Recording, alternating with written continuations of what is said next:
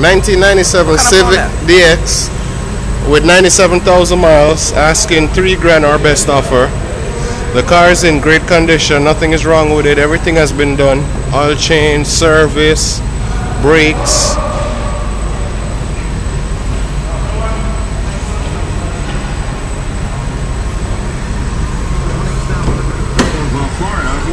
Everything works, radio works, original radio.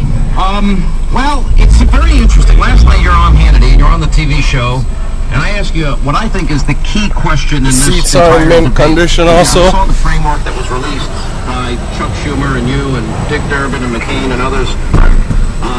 Is it a non-starter? Is it a deal breaker for you, the immigration?